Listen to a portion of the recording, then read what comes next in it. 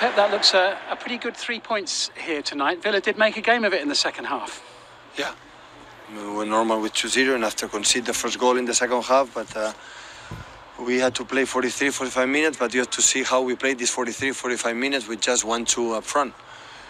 With playing the same way in the first half, and of course at the end with a fullback put the balls in the throw-ins in the box, with Minks, with the tall players, with Watkins, with the other ones, but they defend well.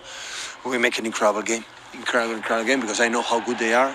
Stephen Gerrard is already a great manager, so I'm there. I know exactly what they want to do. They did it well, a lot of quality. So yeah, more than satisfied for the victory today. The second half performance maybe deserved us to take something out of the game. You know, we had the couple of big moments of the second half, if you like. I thought we lacked a little bit of belief. I thought we were a bit passive in the first 10-15 minutes of the first half. The other players gave Manchester City perhaps a little bit too much respect, maybe in the early stages, but you know, that's also a combination of them having top players and a top manager and also a top style as well. So once we actually got in the game and got a foothold in it, we actually conceded a goal, which was disappointing. But the second goal was the one that we need to look at more carefully, because we could have stopped the game high up the pitch. What about your teammates' goal? It was just an outrageous piece of skill, wasn't it? Yeah, it was indeed. The full play was I think very beautiful to see. I've watched it again, but I guess it was a goal you normally don't see on our team, counter-attack, but it shows the versatility we have and what we're capable of. So victories for all the top three this evening, and City were very impressive at times. And I suppose actually in many ways, the second goal encapsulated everything that they stand for and the way that they play. Yeah, definitely. I think that they were so dominant from the first whistle, and this just, as you say, epitomises their whole philosophy and the way Pep wants to play. And they're in their own box here, Mahrez and Cancelo, and they're so composed.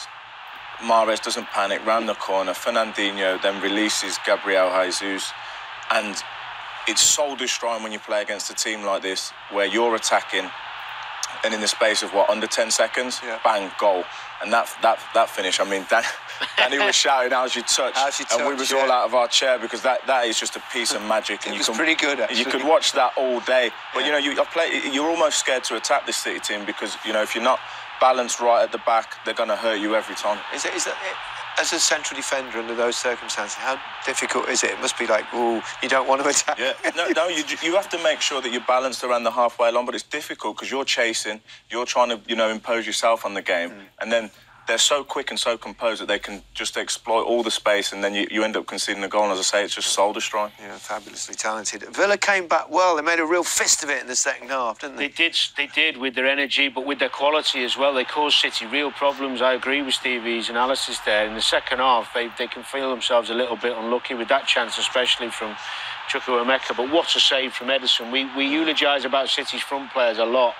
And the best quality keepers in the world don't have that many saves to make in a game, but when they're called upon, can he produce? And so often he does. We see it with Alisson, and we've seen it with Ederson today. It was a crucial save. Yeah.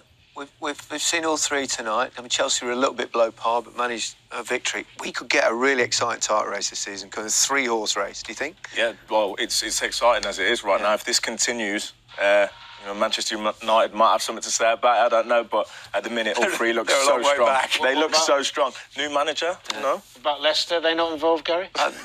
Probably not this season. Nah. You know, they'll be there or thereabouts somewhere. No Ground has seen fewer goals than St Mary's this season. Southampton, Leicester.